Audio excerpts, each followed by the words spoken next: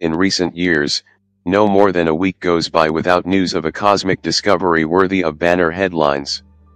While media gatekeepers may have developed an interest in the universe, this rise in coverage likely comes from a genuine increase in the public's appetite for science.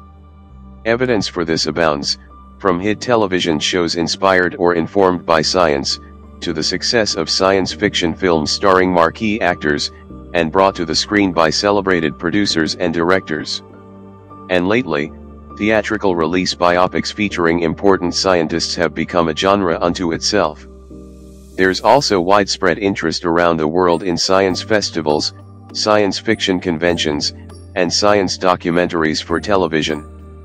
The highest-grossing film of all time is by a famous director who set his story on a planet orbiting a distant star. And it features a famous actress who plays an astrobiologist.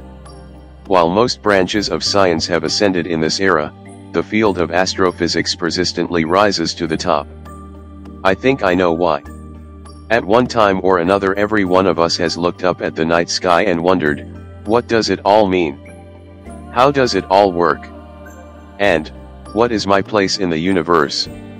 If you're too busy to absorb the cosmos via classes, textbooks, or documentaries, and you nonetheless seek a brief but meaningful introduction to the field, I offer you Astrophysics for People in a Hurry. In this slim volume, you will earn a foundational fluency in all the major ideas and discoveries that drive our modern understanding of the universe. If I've succeeded, you'll be culturally conversant in my field of expertise, and you just may be hungry for more. The universe is under no obligation to make sense to you.